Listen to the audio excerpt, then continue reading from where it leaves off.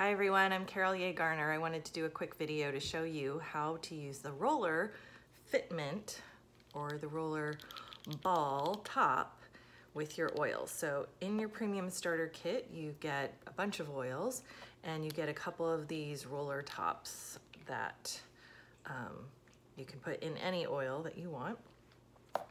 I'm gonna use Stress Away. So what you're gonna do is you're gonna take the top off. I like to take off this white piece just because aesthetically, I think once it's gone and it has a black top, it looks better. Then you're gonna just put this lid right on top. It's gonna be loose and you're gonna hold it there and push your thumb against it. So I'm holding and putting pressure here and I'm gonna press away from me.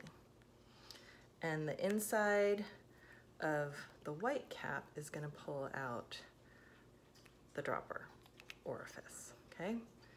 So then I'm going to just set the little roller top in there, and I don't know if you can see, but there's some space in between, and I'm going to take the top of this and screw it on tightly.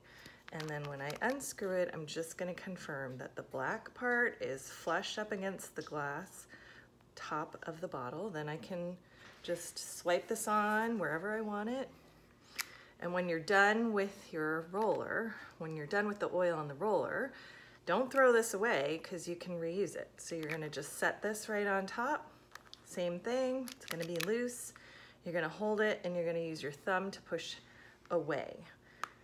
And the inside of the cap is gonna pull that roller off. Then you can put some Epsom salts in here to soak up the extra oil. You can rinse it out, reuse it, put this roller top on it, make your own blend, whatever you want, or find your next bottle, rinse this roller top out and put it on your oil, okay? Thanks for joining me. That's how you use your roller top. Bye.